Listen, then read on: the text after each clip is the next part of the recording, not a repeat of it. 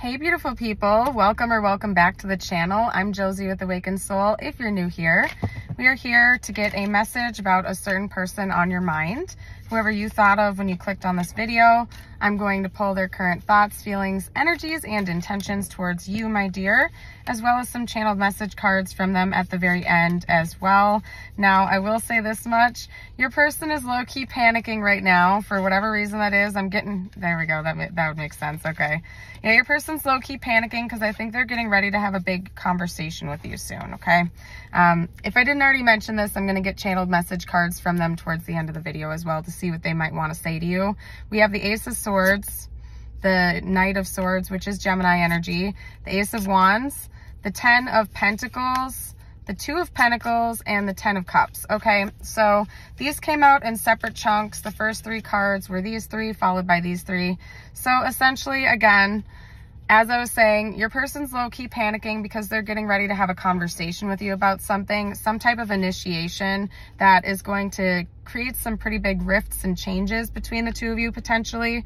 They want to have a conversation. They want to talk to you about something and have some type of a fresh start or a new spark between the two of you, regardless of what your background situation is. Your person is intending on this changing the flow of your connection potentially forever, okay? Now, at the end of the day, this is because your person sees a long-term future with you, essentially, okay? It's likely that you're probably not in a heavily committed relationship with them at this time, or regardless of the background story, it's going to be a big change because your person essentially wants to talk to you about a long-term committed relationship with one another, monogamous, union in the 3D, possibly even moving in together in the future. If that's not like the stage that you're at right now and you're not fully ready to just straight up move in together, your person at least wants to like get all the cards out on the table and talk about that being like the progression of where your connection might be heading in the future, okay? Because they see a long-term committed relationship with you and they want to know if you're on the same page.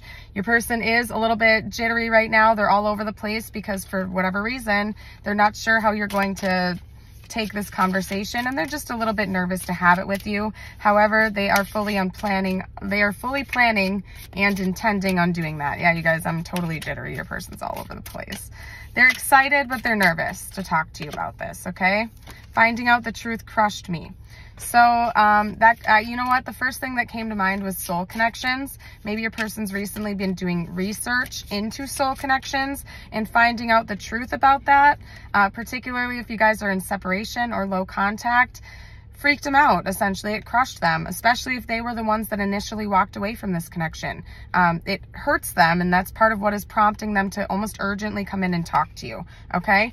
They also would say, I remember every detail of that day. So your person is reflecting on a very specific day that you guys had together, maybe a very specific conversation. Use your intuition about whatever specific day that is, but it's almost like they're replaying that same situation, that same day over and over and over again in their head, maybe almost trying to rewrite the past and fix it in a way.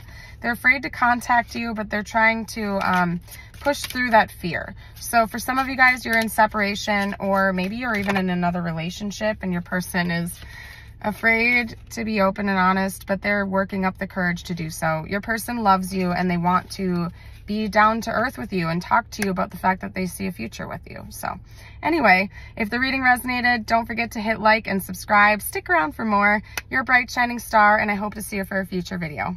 Bye for now.